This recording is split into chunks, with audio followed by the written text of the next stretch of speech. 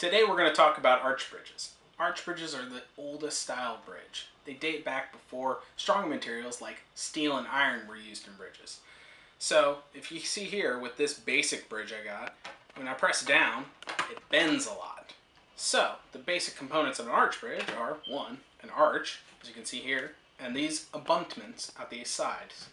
So when weight gets pressed down on an arch, you see it doesn't move as much, and I was pressing down pretty hard.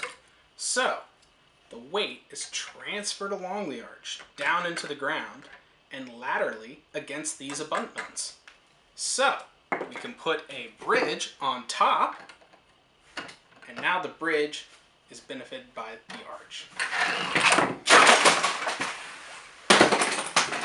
I made this arch bridge earlier. As you can see, I overlapped the Lego bricks. Overlapping the Lego bricks increases their strength. See?